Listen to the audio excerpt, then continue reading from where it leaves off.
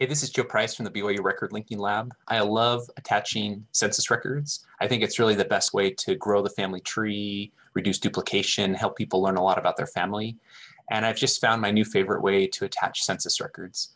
It was something created by Richard Miller at Goldie May, and I just wanted to demo it really quick. So let me show you how this works. I'll share my screen. So the first thing you need to do is just download Goldie May as a Chrome extension.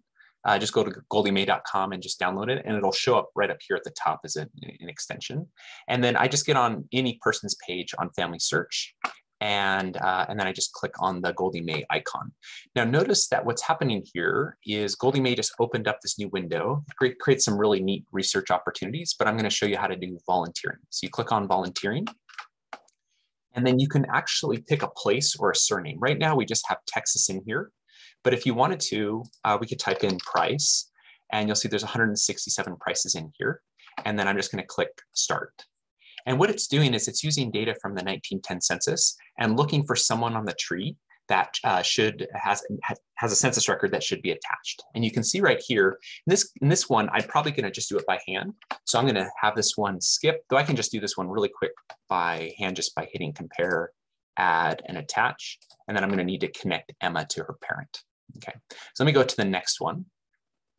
So each time it's just going to pull up a family, and that one's done. You know, I might have done a lot of these prices already. Let me just check. Okay, so here we go. So here's a new family where notice that it's lined up all the family members in SourceLinker.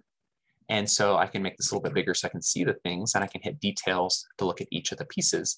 And you can see that this is a fantastic match.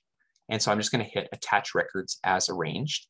Now, if any of the people had not lined up, I could have moved them. Now, let me be clear at this moment, I'm not touching anything. Goldie May has kind of taken over for me and done this. And so what I love about what Goldie May has set up is that I can spend all my time thinking and deciding rather than clicking. So Goldie May is going to handle all the clicking for me, which is great because sometimes, you know, someone might forget to hit the add residence button. So if you look at details, when you hit compare, you'll see that it's going to add the residence. Goldie May will never forget to do that. Sometimes we forget. And so this is one of those great things where we can take what humans are best at, which is making decisions about whether something's a match, and then let Goldie May do all the clicking.